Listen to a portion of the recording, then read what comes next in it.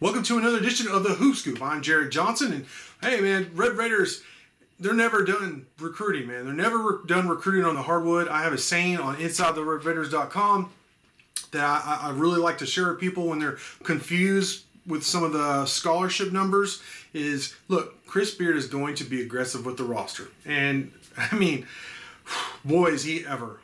Coach Beard said, one of the first things he said when he was hired at Texas Tech was that recruiting was going to is the lifeblood of his program, and that a lot of his and the staff's efforts are going to be attributed or used toward that end of acquiring as much talent as they can and winning as fast as possible. And we've seen that play out. I mean, they were within seconds of winning a national title. And every year we see this roster churn, which I think catches some people, I think more traditional fans, by alarm. But I mean, I think that's to be expected now. This is the new norm with Texas Tech basketball as long as Chris Beard is here. The latest example of that is Vlad Goldin, 7-foot center out of Putnam Science Academy. It's the fourth consecutive recruiting cycle that Texas Tech has signed a big, a power forward or center out of Putnam. It's in their prep program, which is among, if not the very best in the country. Their prep ball there up in Connecticut. So it's interesting that the previous three bigs, Malik Undigo, Josh Mbala, and Russell Chua, or Chewy as I like to call him, all three came in from Putnam and all three have since transferred. So the latest is Vlad. I mentioned the aggressiveness with the roster. Right now, I mean, it looks like they have 14 or 15, depending on how you want to look at it, scholarship players. So obviously the limit is 13 in terms of, it was last year, it was the roster that was 13 scholarships. So, at least there's going to have to be some changes, some tweaks to the roster before the season starts. Now, everybody wants to know who. And honestly, at this point, I don't know exactly who's gone. But I will tell you, with Vlad Goldin, what they're getting is a 7'1" center from Russia.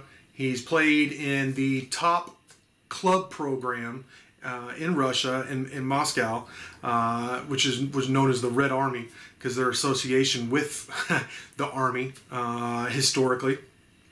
But he's known as the athletic guy. He can get up and down the court, block shots. The classic rim protector and dunk on your head, 7-footer. He is athletic for being a 7-footer. He can run. He can get up the court. He can move. I think he can even guard some on the perimeter, where he won't just completely be exposed immediately when Texas Tech switches on defense, which we know they like to do. So I like Goldin. I don't know how much of an impact he's going to make in his first season, but he's a 4-star guy. It was obvious. It's been rumored. I've been saying, I said my hot takes on the board. I've been saying for months, yeah, Goldin's going to be a part of the program. It's just a matter of when they want to announce it officially. Well, they did announce it officially this week. He's a part of the program, and there is some tweaking to the roster that's going to need to be done between now and when I guess in the school year. So all in all, I like the addition of Goldin. They needed some more. They needed some more depth on the interior. I think that was a problem last year, and that's something that Coach Beard has addressed. Between him, Marcus Santasilva, Zay Nuwai, I mean, you go down the list. They've added some height, some length inside, and I like it. I like what they're doing. I think they're going to be better on the boards. I think they're going to be better defensively at the rim.